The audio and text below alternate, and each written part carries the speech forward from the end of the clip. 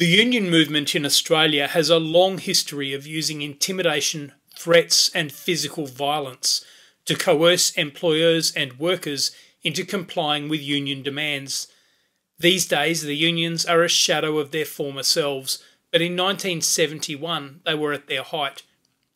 The Actors and Announcers Equity Association of Australia published a list of approved theatrical agents, that is, agents which had agreed to all union demands.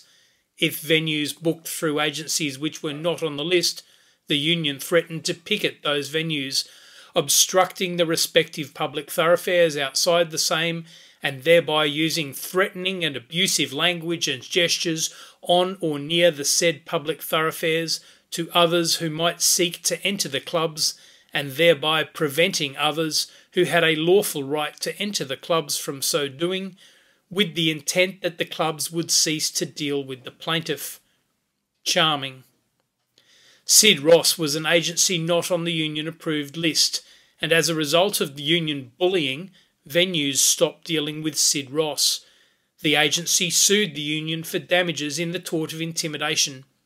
Justice of Appeal Mason said, "There is strong authority for the proposition that if A, intending to injure C by threatening B that he will commit an unlawful act as against B, unless B refrains from exercising his legal right to deal with C, induces B to refrain from so doing, A commits a wrong actionable at the suit of C."